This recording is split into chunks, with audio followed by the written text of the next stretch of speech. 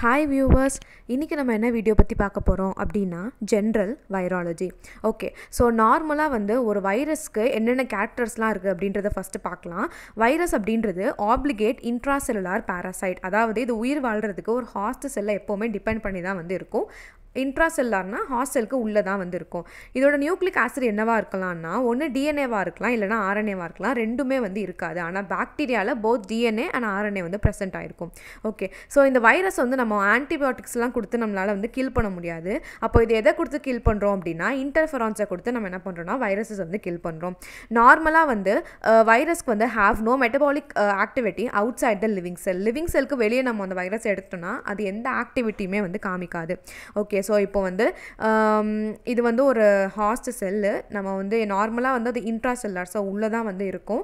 இதை நம்ம வெளியே எடுத்துட்டோம் அப்படின்னா அது எப்படி இருக்கும்னா மெட்டபாலிக் ஆக்டிவிட்டி எதுவுமே காமிக்காது. ஓகே, ஸோ இப்போ விரியான்னா என்ன அப்படின்னு பார்க்கலாம். விரியான் அப்படின்றது வந்து வைரஸஸ் அவுட் சைட் த ஹாஸ்ட் செல். ஹாஸ்ட் செல்க்கு வெளியே இருக்கக்கூடிய வைரஸஸை நம்ம விரியான் அப்படின்னு சொல்கிறோம். ஓகே, ஸோ வைரஸ் அப்படின்றது வந்து ஹீட் லபைல். எப்போவுமே வந்து அது ஹீட் லபைலாக தான் இருக்கும். ஓகே, ஸோ இப்போ நம்ம மார்ஃபாலஜி ஆஃப் வைரஸஸ் வந்து பார்க்கலாம். நார்மலாக மார்ஃபாலஜியில் நம்ம அதோட சைஸ், அப்புறம் அதோட சிமெண்ட்ரி, அப்புறம் அதோட ஸ்ட்ரக்சர், அதுக்கப்புறம் அதோட ஷேப் பற்றி நம்ம வந்து பார்க்கலாம். வைரஸோட சைஸ் பொதுவாக 20 to 300 நானோமீட்டருக்குள்ளே இருக்கும். வைரஸை எலக்ட்ரான் மைக்ரோஸ்கோப்பி வழியாக நம்மளால் பார்க்க முடியும். ஆனால் வைரஸை லைட் மைக்ரோஸ்கோப்பி வழியாக பார்க்க முடியாது. ஒரே ஒரு எக்ஸெப்ஷன் என்னென்னா ஒரே ஒரு வைரஸ் லைட் மைக்ரோஸ்கோப்பி பார்க்க முடியும். அது என்னென்னா பாக்ஸ் வைரஸ். அடுத்து இருக்கிறதுலே ஸ்மாலஸ்ட் வைரஸ் என்னென்னா அதுதான் பார்வோ வைரஸ். இருக்கிறதுலே லார்ஜஸ்ட் வைரஸ் வந்து box virus which can be seen under light microscope. Smallest DNA containing virus எதுன்னு பார்த்தோன்னா சேம் பார்வோ வைரஸ் தான். அதே மாதிரி லார்ஜஸ்ட் டிஎன்ஏ கண்டெய்னிங் வைரஸ் எதுன்னு பார்த்தோன்னா box virus. The smallest RNA containing virus எதுன்னு பார்த்தோன்னா பிகோர்னா virus. Large RNA containing virus எதுன்னு பார்த்தோன்னா பேராமிக்ஸோ வைரஸ். இதெல்லாமே பாசிபிள் எம்சிக்யூ கொஸ்டின்ஸ். ஆர்கனைஸ்டாக ஒரு நோட்டில் எழுதி வச்சுக்கோங்க. எங்களோட Insta page beyond pages 678 post பண்ணிக்கோ, யூஸ் பண்ணிக்கோங்க. ஓகே, இப்போது நம்ம ஸ்ட்ரக்சர் ஆஃப் வைரஸஸ் என்ன அப்படின்னு பார்க்கலாம். நார்மலாக வந்து ஒரு வைரஸ் எடுத்துக்கிட்டிங்கன்னா அதில் ஃபர்ஸ்ட்டு நியூக்ளிக் ஆசிட் இருக்கும். அதை நம்ம வந்து ஜீனோம் அப்படின்னு சொல்கிறோம். செகண்ட் வந்து கேப்சிட் அப்படின்ற ஒரு ப்ரோட்டீன் கவரிங் வந்து ப்ரெசென்ட் ஆகிருக்கும். அது என்னன்றதை நம்ம டீட்டெயிலாக அப்புறமா பார்க்கலாம். நெக்ஸ்ட் வந்து என்வலப் வந்து இருக்கும். சில வைரஸஸ்க்கு என்வலப் இருக்கும், சில வைரஸஸ்க்கு வந்து என்வலப் வந்து இருக்காது. ஓகே, ஒரு வைரஸில் டிஎன்ஏ ஆர் ஆர்என்ஏ அப்படின்ற ஒரு நியூக்ளிக் ஆசிட் இருக்குது வைரஸ்க்கு. அப்புறம் கேப்சிட் இருக்குது. இதெல்லாம் சேர்த்து நம்ம என்னன்னு சொல்லுவோம்னா நியூக்ளியோ கேப்சிட் அப்படின்னு சொல்லுவோம். நியூக்ளிக் ஆசிடையும் கேப்சிடையும் சேர்த்து நியூக்ளியோ கேப்சிட் அப்படின்னு சொல்லுவோம். ஓகே, ஸோ இப்போ வந்து நம்ம நியூக்ளிக் ஆசிடை பொறுத்து நம்ம வந்து வைரஸை வந்து எப்படிலாம் பிரிக்கிறோம் அப்படின்னு பார்க்கலாம். ஸோ நம்ம ஏற்கனவே பார்த்த மாதிரி டிஎன்ஏ வைரஸஸ் இல்லைனா ஆர்என்ஏ வைரஸஸ் அப்படின்னு நம்ம வந்து கிளாஸிஃபை பண்ணிப்போம். ஓகே, ஸோ இப்போ டிஎன்ஏ வைரஸஸ் என்னலாம் அப்படின்னு பார்க்கலாம். ஸோ அதை பார்க்குறதுக்கு முன்னாடி டிஎன்ஏ வைரஸை வந்து ஞாபகம் வச்சுக்கிறதுக்கு ஒரு சின்ன நிமோனிக் வந்து நாங்கள் ஃப்ரேம் பண்ணியிருக்கோம். ஸோ என்ன நிமோனிக்னா ஹாப்பி அப்படின்றது தான் நிமோனிக். ஸோ இந்த மாதிரி நிறைய நிமோனிக்ஸ் வந்து எங்களோட இன்ஸ்டாகிராம் பேஜில் இருக்குது. மறக்காமல் போய் பியாண்ட் த பேஜஸ் 678 செக் பண்ணி பாருங்கள். ஓகே, ஸோ டிஎன்ஏ வைரஸஸ் என்னலாம் அப்படின்னா ஹெப்பாட்னா, next ஹர்பிஸ், next அடினோ virus, next parvo virus, next box virus, next பப்பாவோ virus. So HHAPPP வந்து நம்ம ஹாப்பி வேர்டுக்காக நம்ம சேர்த்துக்கிறோம். ஓகே, ஸோ நெக்ஸ்ட்டு வந்து எல்லா டிஎன்ஏ வைரஸஸுமே வந்து டபுள் ஸ்டாண்டர்டாக தான் வந்து இருக்கும். ஆனால் வந்து ஒரே ஒரு வைரஸ் மட்டும் சிங்கிள் ஸ்டாண்டர்டாக இருக்கும். அது என்ன வைரஸ்னால் parvo virus. So all DNA viruses R double standard accept parvo virus which is single standard. Okay, so இப்போ வந்து ஆர்என்ஏ வைரஸஸ் என்னலாம் அப்படின்னு பார்க்கலாம். பிகோர்னா virus, next happy virus, next கால்சி virus, next Rio virus, next ஃப்ளேவி virus, toga virus, retro virus, ஆர்த்தோமிக்ஸோ virus, பாராமிக்ஸோ virus, ராப்டோ virus, corona virus, arena virus, குனியா virus and delta virus. So இதை remove பண்ணுறது கஷ்டமாக தான் இருக்கும். உங்களுக்கு நிமோனிக்ஸ் வேணும்னா கண்டிப்பாக எங்களோட இன்ஸ்டாகிராம் பேஜை போய் மறக்காமல் செக் பண்ணி பாருங்கள். நம்ம டிஎன்ஏ வைரஸை சொன்ன மாதிரி எல்லா ஆர்என்ஏ வைரஸஸுமே வந்து சிங்கிள் ஸ்டாண்டர்ட் தான் எக்ஸப்ட் ரியோ வைரஸ், அது வந்து double standard. So all RNA viruses R single standard RNA accept Rio virus which is double standard. இது போக செக்மெண்டட் நியூக்ளிக் ஆசிட் அப்படின்னு ஒரு தனியாக ஒரு கேட்டகரி இருக்குது. ஸோ நார்மலாக வந்து நமக்கு வந்து ஒரு என்வலப் இருக்கும், அதில் நியூக்ளிக் ஆசிட் இருக்கும், நமக்கு இப்படி தான் வந்து டிஎன்ஏ வந்து ப்ரெசென்ட் ஆகிருக்கும்.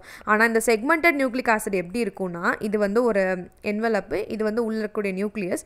ஸோ செக்மெண்டடில் நமக்கு செக்மெண்ட்ஸாக வந்து ப்ரெசென்ட் ஆகிருக்கும். இதுதான் வந்து செக்மெண்டட் நியூக்ளிக் ஆசிட்.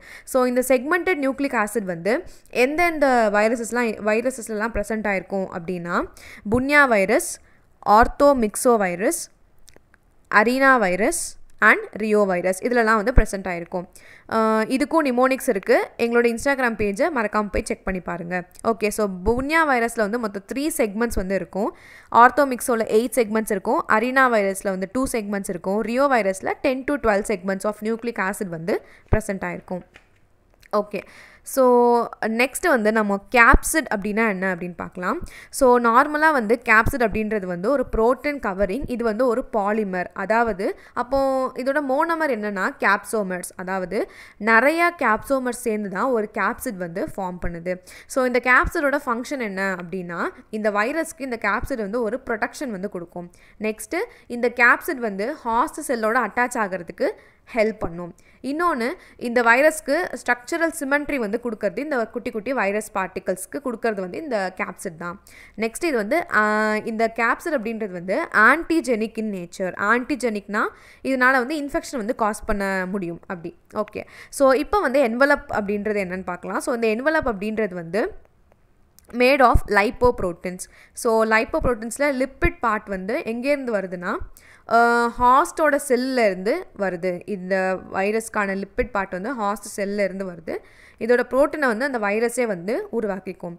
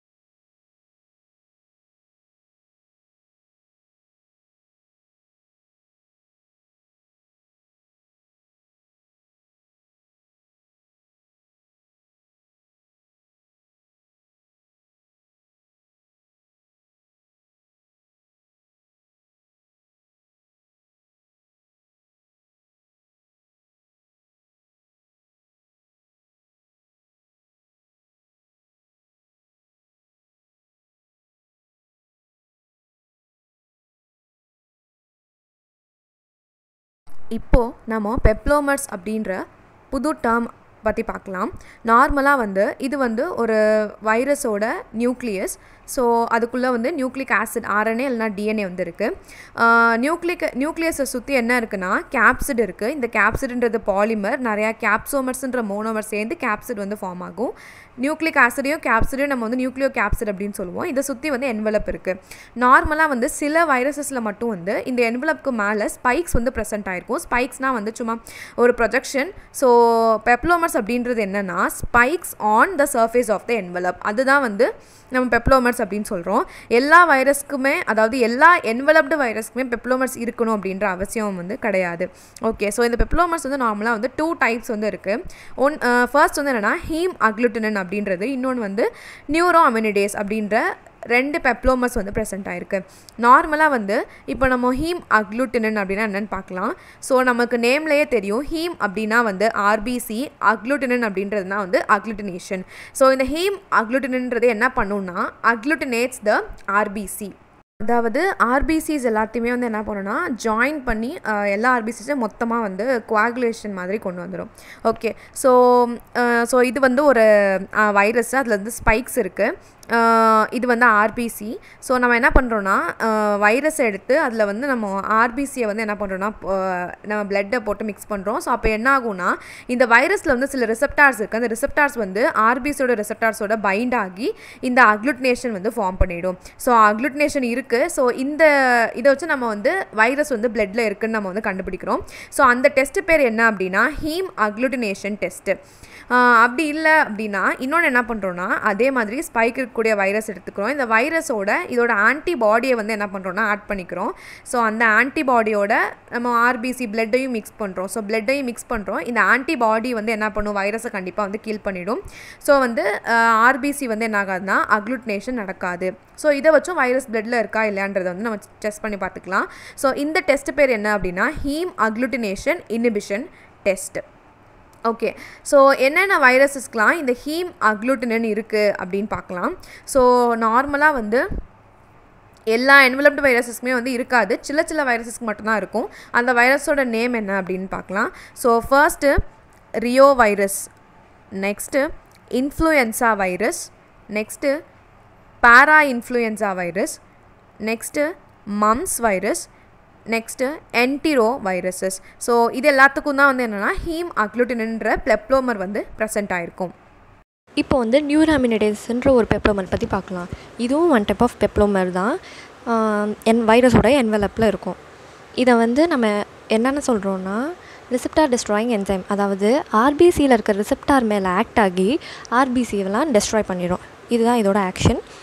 அதனால இதை வந்து என்னென்னு சொல்கிறோம், ரிசெப்டார் டெஸ்ட்ராயிங் என்சைம், RDE. இப்போ இதோட மெக்கானிசம் என்னன்னு பார்க்கலாம். நியூராமினிடேஸ் ஹீமக்ளூட்டினன் மாதிரி அக்ளூட்டினேஷன் பண்ணாது. இந்த நியூராமினிடேஸ் என்ன பண்ணுன்னா ரிவர்சல் ஆஃப் ஹீமக்ளூட்டினன்னு சொல்லுவோம்.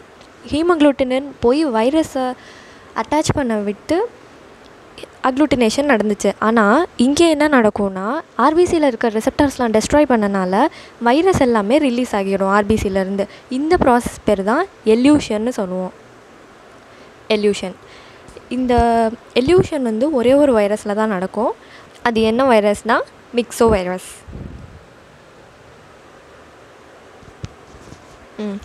இப்போது வந்து சிமெட்ரி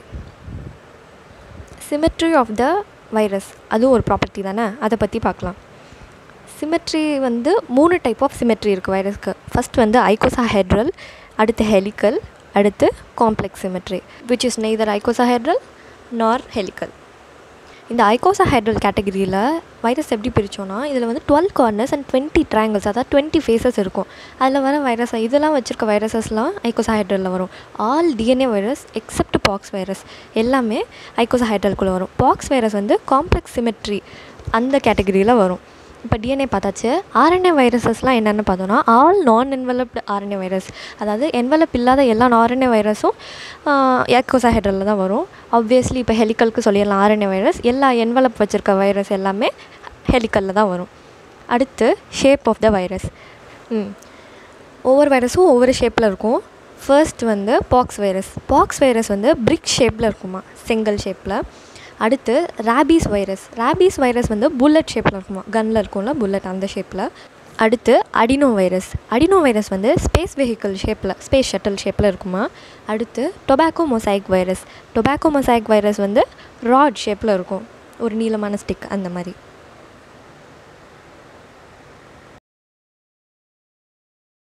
வைரஸ் நார்மலாக வந்து எப்படி ரெப்ளிகேட் பண்ணுது அப்படின்னு பார்க்கலாம். நார்மலாக வந்து வைரஸ்க்கு எந்த ஒரு ரெப்ளிகேட்டிங் என்சைம்ஸும் வந்து கிடையாது.